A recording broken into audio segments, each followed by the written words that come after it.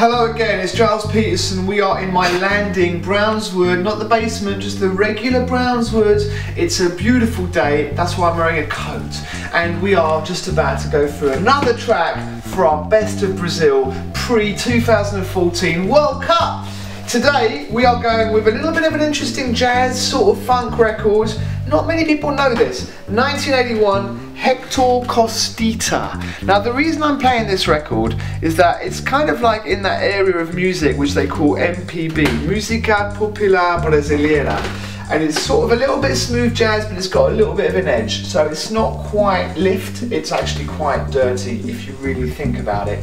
And this is a record that I love, particularly because I remember buying it when it came out, but also because Ade from Plastic People always used to play it in the basement at Plastic People at peak time, and I used to be very impressed. I was like, wow, he's not going for the big mainstream stuff, he's going for the deep stuff, and it always worked. Big track, killer bass line. And here we go, look at the sleeve, it looks good, right? Good moustache, perfect head of hair, or non-head of hair, with a little bit of a shovel there, K7, I don't know what that's all about, kind of interesting.